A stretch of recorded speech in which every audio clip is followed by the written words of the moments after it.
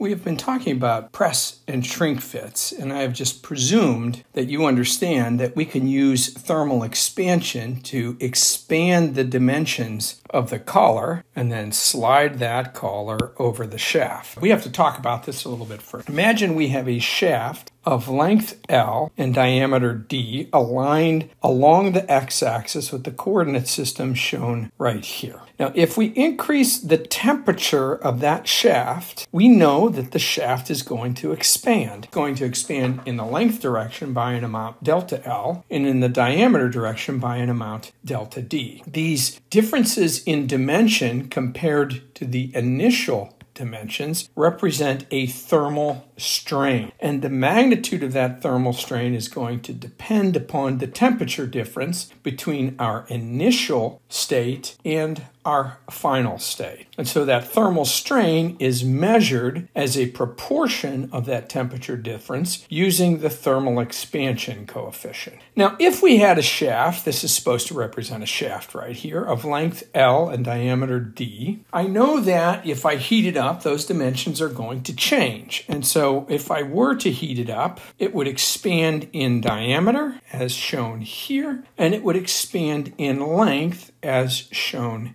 here. The expansion in length is delta L. The expansion in diameter is going to be delta D. So the thermal strain in the length direction is delta L over L, and it's got to be simply proportional to the change in temperature. In this case, with the coordinate system I have drawn, that thermal strain is an epsilon XX. And that epsilon XX then is just the coefficient of thermal expansion times the change in temperature, delta T. If we constrained the bar so that we didn't allow it to grow in length, or if you imagine we push it back to its original length, what magnitude stress is required to push it back to its original length? Well, the magnitude of that stress would simply be the elastic modulus times the thermal strain, which gives us this equation right here. The amount of stress to keep it in its original dimensions when exposed to a temperature change delta T is compressive, there's the negative sign, and it's minus E times alpha delta T. Table 3.3 lists coefficients of thermal expansion, both using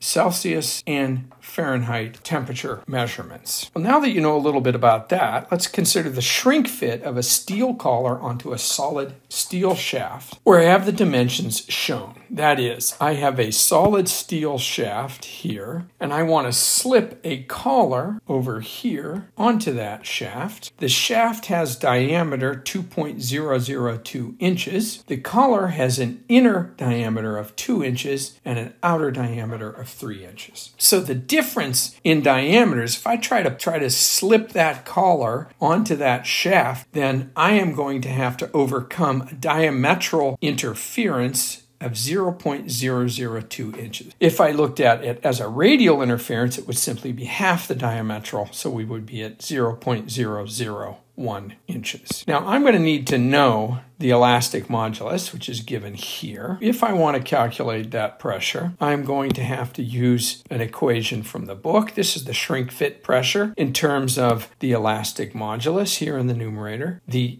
radial interference, because I'm measuring things in radius here. So I need all of these inputs, R outer, R inner, capital R, which is the ostensible interface between the shaft and the collar. So I know that the radius is 1.001 inches, but my capital R, I'm just going to write it as 1 inch because the 0.001 isn't going to change things very much. It's not going to have a big effect in this term. The inner radius is 0 because the shaft is solid. The outer radius is the outer radius of the collar. That's 1.5 inches. I take all of that info and plug it into the pressure equation, this simple equation here with everything entered, and I end up with a pressure of 8.33 kpsi. That's my shrink fit pressure when I allow this pair, shaft and collar, to reach thermal equilibrium. Now I want to ask, what the heck is the tangential stress or hoop stress in the shaft, and what is the tangential or hoop stress in the collar? So in order to do that, I have to go back to some equations in the book. So if I go back to my equations in the book, I find that the hoop stress for the inner cylinder, and in this case that's the shaft, at the interface R equal to capital R, that is the nominal interface between the shaft and the collar, is given by this equation here. Well, in that equation, the inner radius of the inner shaft is 0, and so it doesn't matter what this R is, those terms cancel, and we're left with the hoop stress in the shaft being equal to minus P, which means we have a compressive 8.33 kpsi hoop stress in the shaft. The hoop stress in the collar would be given by this equation here, where in this case the outer radius is 1.5 inches, the nominal radius is 1, and the pressure is what we already calculated at 8.33. When we solve that equation, we find that the hoop stress in the collar is 21.7 kpsi, and it is tensile. So if we were to look at shaft and the collar, and we were to remove a little materials element from the shaft at the outer boundary and from the collar at the inner boundary at that nominal interface, we could look at the stress state that's developed. We're going to ignore the stress coming out of the page, but we have in the plane of the collar, we have a tensile hoop stress of 21.7 kpsi and a radial compressive stress of 8.33 kpsi. On the shaft, we end up with a hydrostatic stress state of 8.33 kpsi. Now, given what you know about shear stresses, if these are made of the same materials, where are you most likely to find yield? If you think about that for a minute, this stress state over here is the one that's much more likely to generate a high enough shear stress to give rise to yield. We want to design this interface so that it doesn't yield, but this is the side that matters to us. Over here on the hydrostatic, we're going to suppress yield. It's a point in more space, so we don't have to worry much about the shaft. In fact, we will get plastic deformation, if we ever do get it, in the collar.